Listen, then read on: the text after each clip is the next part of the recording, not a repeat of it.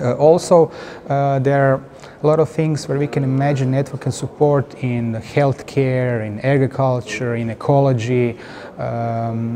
We see in 5G, we were anticipating a few years back, there will be a lot of connected devices, this buzzword of Internet of Everything and Internet of Things.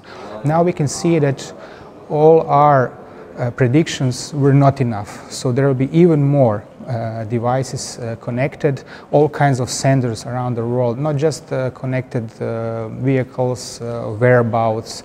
We will have implants, all kind of stuff.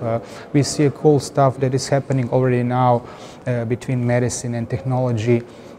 And we have these prosthetic arms where we can see wireless connection between our brain and a computer, and this can just go on and extend in this one.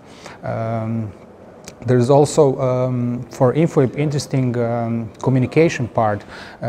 Since we talk about these physical digital worlds kind of merging and blending together, and network will enable practically instant communication without any latencies, there will be more chances for all kind of omnipresent communication, and I think InfoWeb can look for the opportunities and chances in this future cyber physical world.